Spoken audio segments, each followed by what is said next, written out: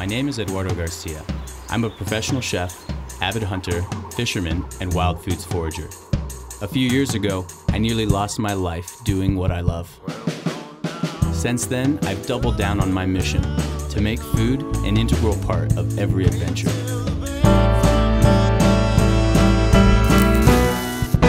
This is my hungry life.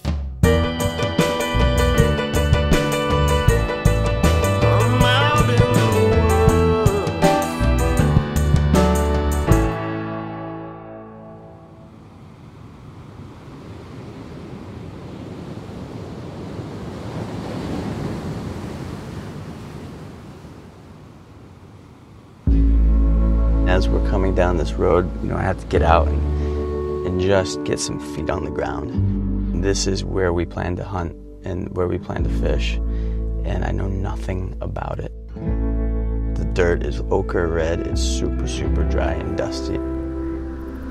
It's like nothing I've ever felt before. The wind is whipping.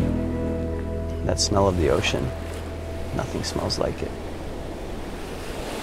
It's quite clear that I am not in my comfort zone here. When you go somewhere new, you need an interpreter. And both of these guys are born in the Hawaiian Islands, and they know this place like the back of their hands. I've watched these guys surf, and I've watched them fish, and I've watched them hunt. I've got to make that connection, We all share a common passion for bow hunting, and then we definitely share a common connection with food, eating and harvesting.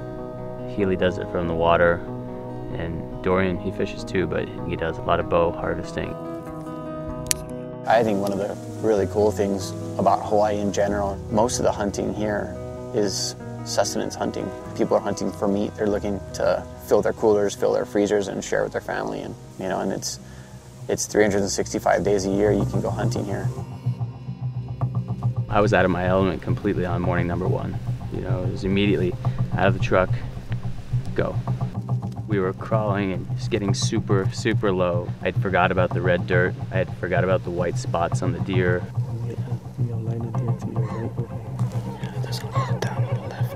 A huge part of the reason I keep coming back to Lanai is Alec and Jason. They're just the best of the best, man. Everything I've learned about deer hunting is from those guys.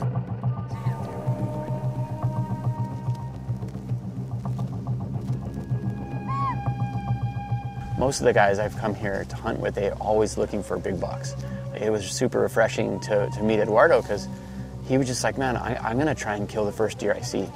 I'm here to get meat. I'm a meat hunter. I want to be able to cook something really rad. So whatever's the best eating deer is the one I'm gonna try and get. All I knew is my meals for the next 365 was 100 yards out, and I was closing the gap.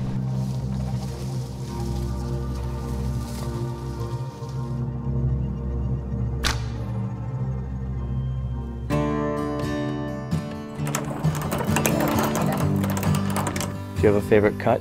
Oh, I like the back. The backstrap. The color of this meat is so beautiful, man. Congrats, man. Thank you. Well, how was it? So good. I snuck up to 15 yards. He was bedded. I thought he was going to get up, he didn't. So I drew back and kind of walked up a little bit more, and it was a really good shot. The axis deer is the best. It really is. And it's super easy to prepare in a lot of different ways. The meat's super mild. That's the goods right there, though. That's beautiful. It almost has like a sweetness to it. Look at that. That color, Shane? Yeah, right? Right there. Nice shooting, man. I think the big difference is like the variety of what they're eating. They have a lot of different grasses. They literally eat fruit here. I've seen them like eating these guavas. All the ones that the deer can't reach on their hind legs. Are they getting on their hind legs? Oh yeah. They eat out of the trees. Yeah, they love it.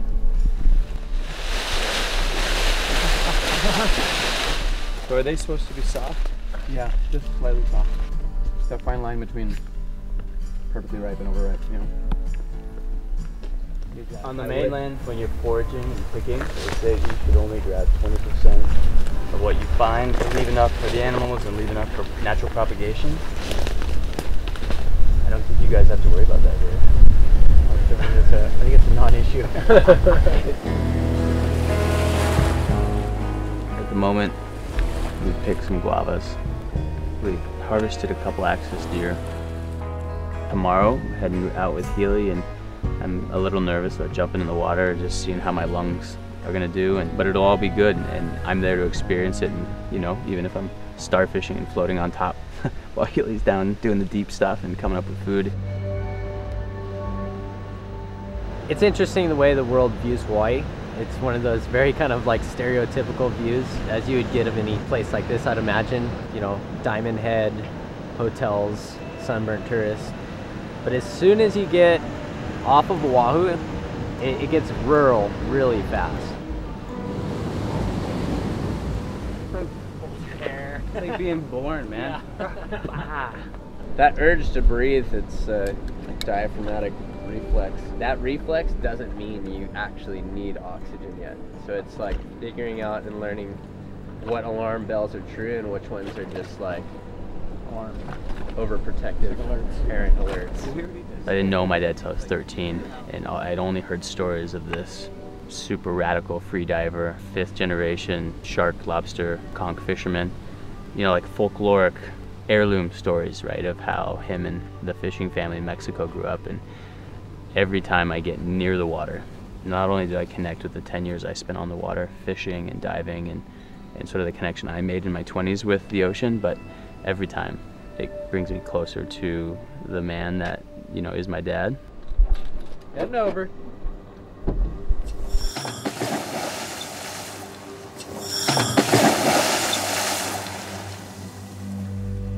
The underwater world is so much more lethal.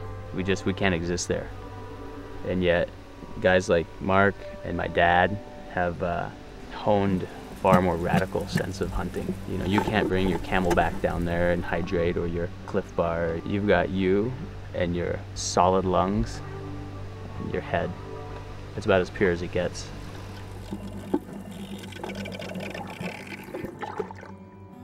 Ed got in the water and like he just made it work. Like as soon as he got in the water, I seen him with a 3-prong. I was like, how would you load one of those? Because you grab one end, and pull it up like that.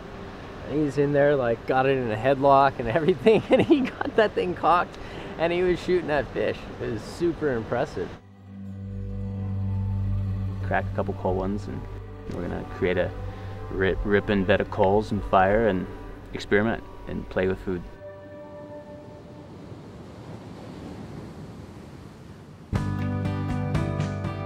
So I figured I'd just fillet the one half off that's clean on the uku. Yeah, And then you're saying what, ceviche, the rough side? I think so. Look at the color of that. I don't think I've ever seen anything in a butcher shop that looks that fresh. Nice work, man. Good harvest. Thanks. On this orange peel, clove, allspice, and organic cane sugar. Here, Shane, you want to wrap that? I got a whole stack of these tea leaves. Yes? Yeah. We're gonna drop this puppy in, put it to bed.